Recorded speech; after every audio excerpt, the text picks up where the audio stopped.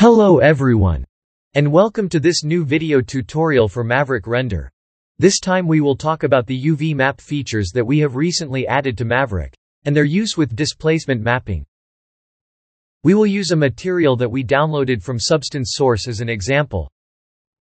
We picked this facade material, for which the size is 5 by 5 meters as we can see here. We will download the material and open it up on Substance Player. There we will change the Substance's preset and the resolution to 4K.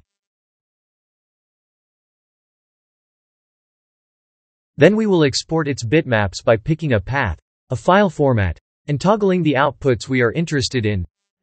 Keep in mind that Maverick uses the metallic roughness model by default, so we toggled those outputs accordingly. Now let's go back to Maverick, where we have a simple scene with a vertical plane wall. Let's use Maverick's Pbr Material Importer to automatically load the maps we just exported from Substance Player. To this end we pick either one of the maps. Our importer will pull all the other maps automatically. Don't forget to check the material model and the material source before you go ahead and import. Here we have our material in the scene list. Let's apply it to the plane. As you may know from previous videos, now Maverick materials feature a new rollup with options for UV mapping, where you can easily control the size and placement of the material's maps. For this example, we might select planar projection with Y alignment, and a real size of 500 cm as we remarked earlier. But in Maverick, displacement is an object property and hence it is not affected by the UV mapping attributes of the material. So we need to select the plane and then create a new UV map modifier. It is on the newly created UV map modifier that we must set the projection and alignment. We will set a real size of 500 cm and that's it. By using the Move tool or the keyboard shortcut W we can easily move the gizmo.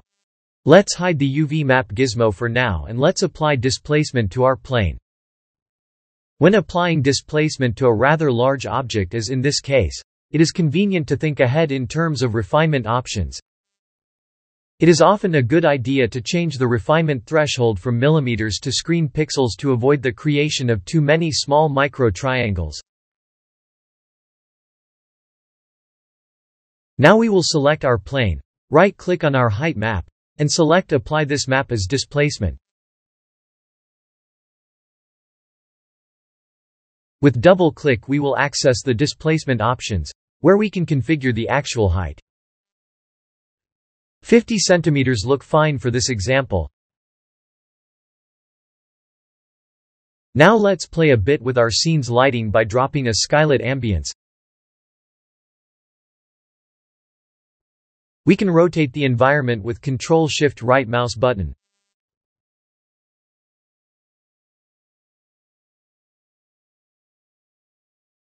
Let's fine-tune Auto Bump to our liking.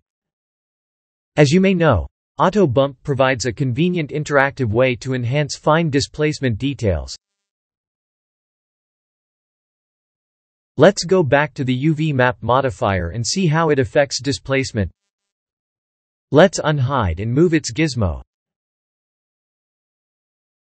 As you can see the material maps slide, but displacement does not, because it is an object geometry feature. Displacement needs to be explicitly updated from the main toolbar. Let's move the gizmo around a bit more and update displacement.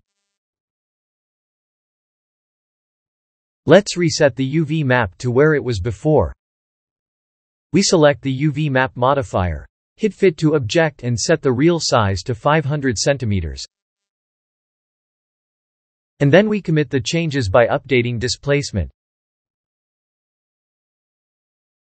We have added some more new features to the Maverick views.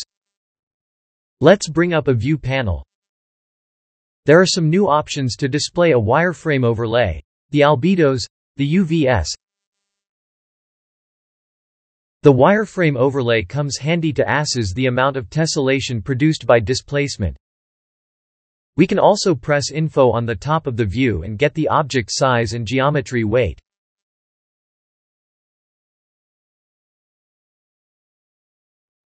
It would be smart to use adaptive displacement on this example since our height map features many flat areas.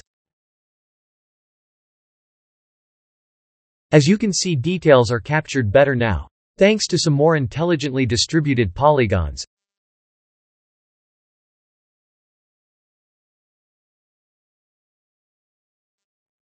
It is important to remark that displacement refines geometry within the frustum of the camera in its saved state.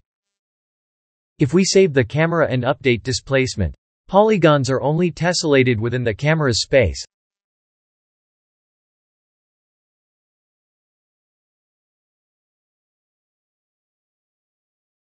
Now for a final quality render. We could afford to set the max length threshold to 1 on the globals panel.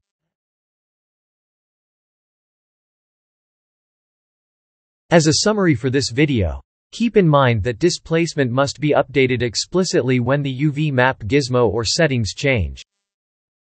This is all for now. See you in the next video. Have fun rendering with Maverick.